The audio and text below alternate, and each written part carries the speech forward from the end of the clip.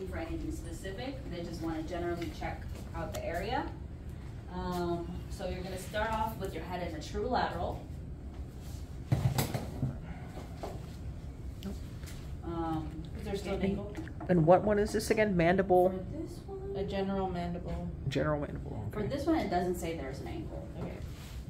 This is a general survey.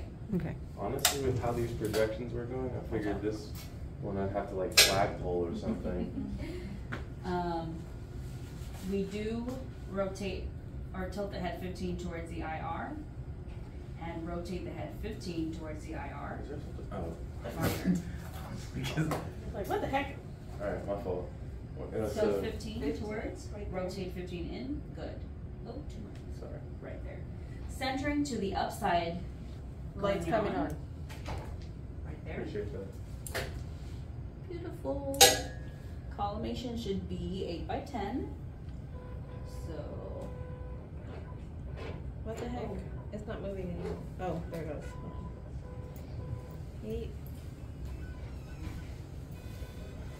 so you want to include the TMJs, you want light below his jaw and to include his chin. And that is it for this one. So for a general survey, 15-degree tilt, 15-degree head rotation.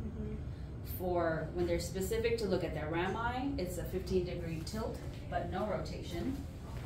For the body, it's a 15-degree tilt, 30-degree rotation, and then for the mandibular symphysis, 15-degree head tilt and 45 head rotation.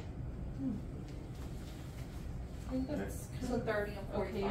What's There's a 0, 15, 30, and 45 rotation. Would anybody like to practice? It all blended together, I think. Watch out.